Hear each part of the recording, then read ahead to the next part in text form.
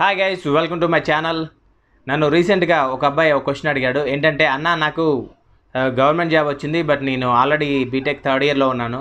So ఇది నేను continue చేసుకుంటూ నేను గవర్నమెంట్ జాబ్ చేసుకోవచ్చా, లేదంటే రెండు చేయకుండా ఏదైనా ఒకటే చేసుకోవాలా అనే క్వశ్చను.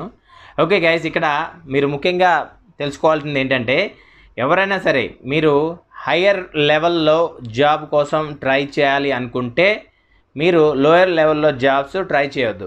సపోజ్ మీకు ఏదైనా గవర్నమెంట్ జాబ్ కావాలి, బట్ స్టడీ కూడా కంటిన్యూ కావాలి అనుకుంటే గవర్నమెంట్ జాబ్ వచ్చే వరకు స్టడీ ఎడ్యుకేషన్ కంటిన్యూ చేయండి. ఇక్కడ ఈ కేసులో ఏమవుతుందంటే, ఆ అబ్బాయి ఏపీలో పడ్డ గ్రామ సచివాలయం సంబంధించిన జాబ్ వచ్చినట్టుంది. సో అతను ఇంజనీరింగ్ చేస్తున్నాడు, అంటే ఇంటర్ మీద 10th మీద అది రాసి పాస్ అయ్యాడు, దాంట్లో సెలెక్ట్ అయ్యాడు.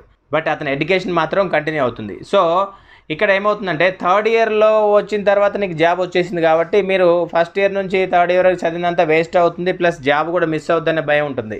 కానీ ఇక్కడ మీరు తెలుసుకోవాల్సింది ఏంటంటే, మీరు ఏదైతే గవర్నమెంట్ జాబ్లోకి వెళ్ళాలి అనుకుంటున్నారో అక్కడ మీకు పర్మిషన్ ఇచ్చి, లేదంటే మీ కాలేజ్ వాళ్ళు పర్మిషన్ ఇచ్చి మీరు జాబ్ చేసుకోవచ్చు, ఓన్లీ ఎగ్జామ్స్కి అటెండ్ అవుతే సరిపోద్ది అనుకుంటే నువ్వు జాబులో జాయిన్ అయిపోయి అక్కడ నువ్వు ఆల్రెడీ ఇంటర్వ్యూ చేసినా అని చెప్పుకొని డిగ్రీ ఇలా కంటిన్యూ చేసుకోవచ్చు. ఎగ్జామ్స్ ఉన్నాయి, నేను కరెస్పాండెన్స్గా రాస్తున్నా అనే ఉద్దేశంతో వాళ్ళకి చెప్పి ఎగ్జామ్స్ అప్పుడు నువ్వు వచ్చి ఇక్కడ కంటిన్యూ చేసుకోవచ్చు. అప్పుడు ఏమవుద్ది, ప్యారలల్గా నీ డిగ్రీ కంటిన్యూ అయిపోద్ది అండ్ నీ జాబ్ కూడా కంటిన్యూ అవుద్ది. కానీ ఫర్దర్గా మీకు ఇంటర్నల్లో ప్రమోషన్స్ వస్తాయి కదా, బట్ దానికి మీకు డిగ్రీ ఖచ్చితంగా ఉండాలి అన్నప్పుడు నువ్వు ఈ డిగ్రీ తీసుకెళ్ళి చూపిస్తే చెల్లద్దు. ఎందుకంటే ఆల్రెడీ నువ్వు గవర్నమెంట్ జాబ్ చేస్తున్నప్పుడు ప్యారలల్గా అదే టైంలో ఈ డిగ్రీ కూడా కంప్లీట్ అయి ఉంటుంది. సపోజ్ మీరు ఇప్పుడు 2019లో ఉన్నారు, 2020లో మీకు డిగ్రీ కంప్లీట్ అవుతుంది, అంటే బీటెక్ కానీ డిగ్రీ కానీ ఎంఎస్సీ కానీ MBA what ever it is. So మీకు ఇప్పుడు జాబ్ వచ్చేసింది. జాబ్ వచ్చిన తర్వాత ఇంకొక 5 సంవత్సరాల తర్వాత మీరు జాబ్ చేసుకుంటూ ఉన్నారు, ఇంటర్నల్గా పోస్టులు పడ్డాయి, దానికి అప్లై చేయాలంటే డిగ్రీ ఉండాలి. So your applied. అప్పుడేమవుతుంది, నీ డిగ్రీ కంప్లీట్ అయింది 2020లో, బట్ నువ్వు జాయిన్ అయింది 2019లో. అంటే నువ్వు 19లో జాయిన్ అయినావు అంటే నీకు బిఫోర్ దట్టే నీకు డిగ్రీ ఉండాలి. 2020లో పాస్ అయినావు కాబట్టి నీకు అది ఎలిజిబుల్ కాదు. బట్ నువ్వు డిగ్రీ ఓన్లీ కరెస్పాండెన్స్గా చేస్తున్నావు అనుకో, అంటే ఓన్లీ ఎగ్జామ్స్ రాసి డిస్టెన్స్ ఎడ్యుకేషన్లో, అట్లాంటి డిగ్రీ మళ్ళీ ఎలిజిబుల్ అవుతుంది. బట్ నువ్వు డే టైం రెగ్యులర్గా వెళ్తున్నట్టు అది నీ సర్టిఫికేట్ ఉంటుంది కాబట్టి 2020లో వచ్చిన సర్టిఫికేట్ నువ్వు కాలేజీలో మేనేజ్ చేసుకొని అది తెచ్చుకున్నావు కాబట్టి you are not eligible. Okay, ఇలాంటి సిచ్యువేషన్ చాలా జరుగుతాయి. మీకు ఒక ఎగ్జాంపుల్ చెప్తాను.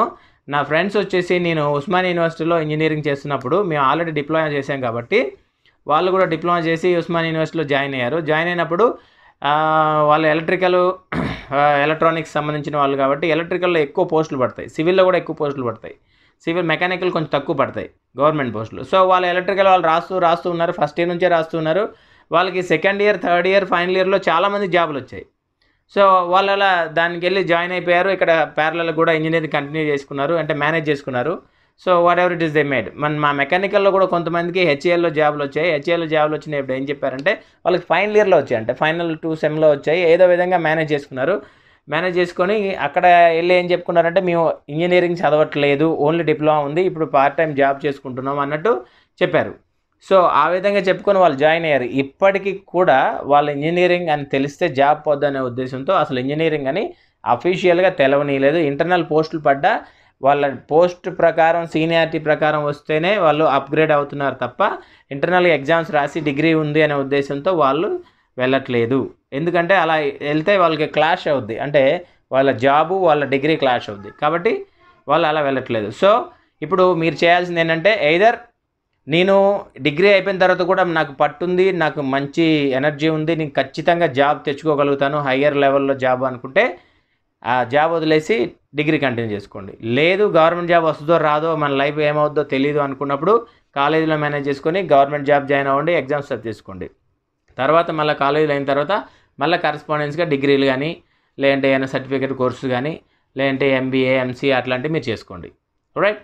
So I wish you all the best. నా వీడియో మీకు నచ్చినట్లయితే లైక్ చేయండి, కామెంట్ చేయండి, షేర్ చేయండి, సబ్స్క్రైబ్ చేయండి, పక్కన ఉన్న బెల్ కొట్టండి. ఫర్దర్ వీడియోస్ అన్ని మళ్ళీ ఇమీడియట్లీ చూడగలుగుతారు. Will get back to you with the new video.